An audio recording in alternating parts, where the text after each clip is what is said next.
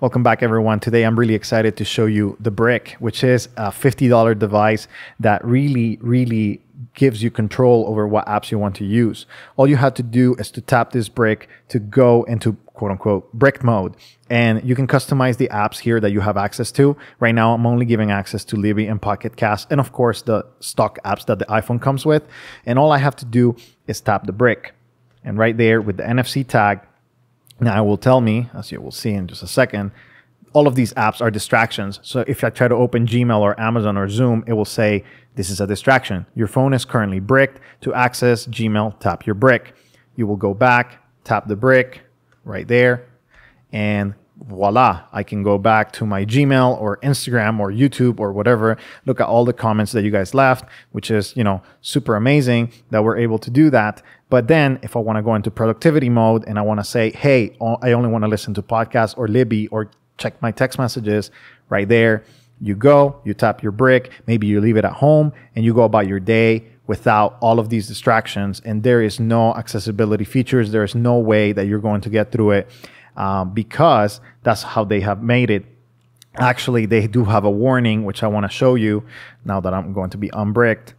But right here, if you delete the app, kind of like the emergency unbricks, if you delete the app, you will lose all the progress, all the track data. And not only that, but you may not be able to use the Brick. So they're trying to make this very appealing to people that maybe have that kind of like, hey, what if I just delete the app? Well, if you delete the app, then you lose $50. And I mean, I think that's a very interesting approach because it puts some hurt if you want to get rid of this app and if you want to get rid of the system that you created for yourself. They're also trying to get emergency unbricks to be paid, but they're kind of like playing with different ideas. And I think that's actually a good idea. If you want an emergency unbrick, pay 99 cents. And then it really makes you think, is it really an emergency? Do I really need this? Well, that may make you carry the Brick wherever you are, but it kind of forces you into this mentality of maybe you had to figure things out differently.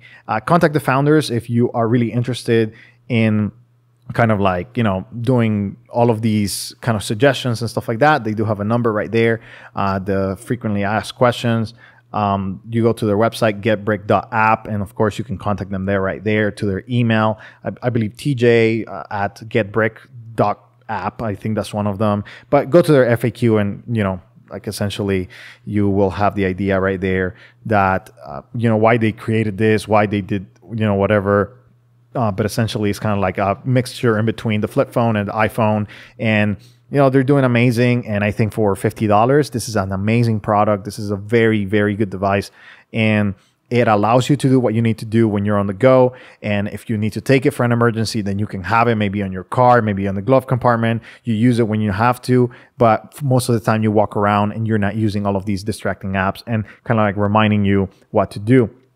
You can customize the apps, of course, if you want to have access to certain health and fitness or creativity or entertainment. Maybe you want to play chess and you don't see that that's a bad thing, but you get to decide and you get to brick and unbrick on your own time. I'm personally going to leave it in my refrigerator because this part is magnetic, so you can attach it to your refrigerator. And then when I come home, I can unbrick my device. Probably, maybe I'm going to try it with my work phone for a couple weeks and then maybe go back to a dumb phone because that's just my preference. But if you need a smartphone for work, for school, for whatever, I think this is an amazing solution for a decent price. For $50, you get everything you need. I hope this helps you and I hope it adds value to your day, and I will see you in the next video.